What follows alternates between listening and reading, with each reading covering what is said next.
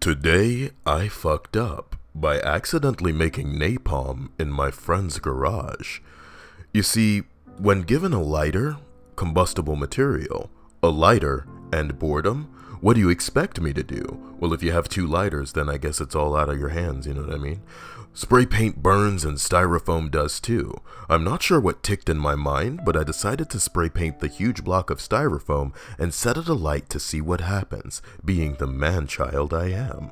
For those of you who don't know, the material used to make styrofoam when combined with oil is essentially making napalm, unbeknownst to me.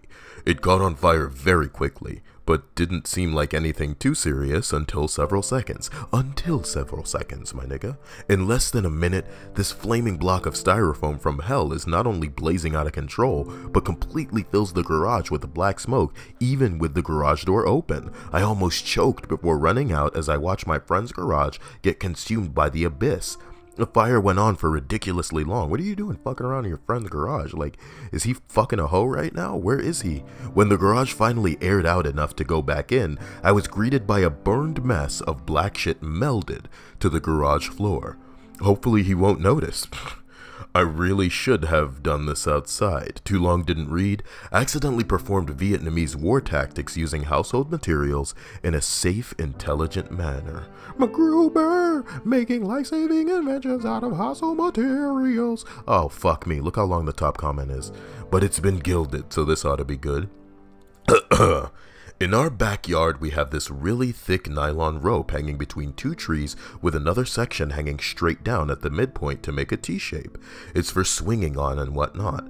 Well, the other day my stepdad decides that it's ugly and he needs to take it down, but this whole thing hangs from like 40 feet in the air. The stepdad shows up. Nigga, you're late to this family and you trying to call shots with your bitch ass. So Genius douses the bottom section with lighter fluid and sets it on fire. Nylon? Apparently he has no clue what burning nylon is like. This thing burst into flames pretty quickly, and little globules of flaming molten nylon are spitting out all over the place, including into the season's worth of dry leaves below. The wind picks up and the rope starts swinging and shooting flaming plastic in like a 5-foot radius that only increases as the flames rise up the rope. My stepdad attempts to put out all the small fires that are being started below the rope, only to have the burning nylon stick to the bottom of his shoes. Hilarious. Which he then proceeds to try to rub out on his ankles. We spent half an hour with the hose watching this thing almost turn the woods in the back into Dante's Inferno, with my mom in the background screaming bloody murder. Edit.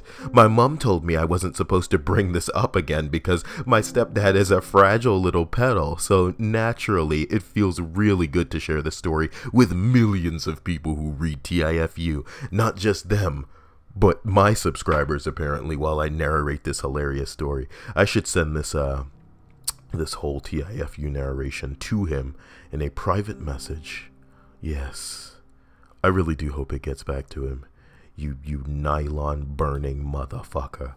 Today somebody fucked up and brought the fuck up of stepdad to the to the world. Catch you guys later.